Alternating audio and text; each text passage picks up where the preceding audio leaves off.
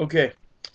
Um, about a week ago or so, I had an idea to paint my controller, and I eventually painted my faceplate. So, I'm going to show you my faceplate, and I'm going to show you half of my controller because I screwed up the other half, and I'm going to show you the whole controller when it's put back together in the next video I make. But for now, this is my faceplate. It's, as you can see, yellow. I made a video earlier when I was taking off the tape to show you where to put on the tape and whatnot. But it screwed up and it didn't upload, so I'm making this one. As you can see, it's yellow, and I'd like to call the white spots like blood splatter, but only white and yellow. I left all the button things white, everything else yellow.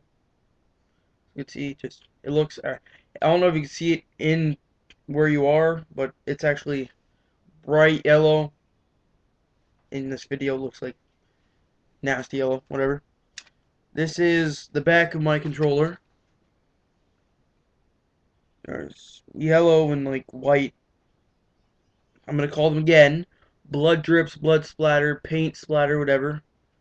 And then here I have white joysticks, two white joysticks and a D-pad. And then in here I have all my buttons taped up.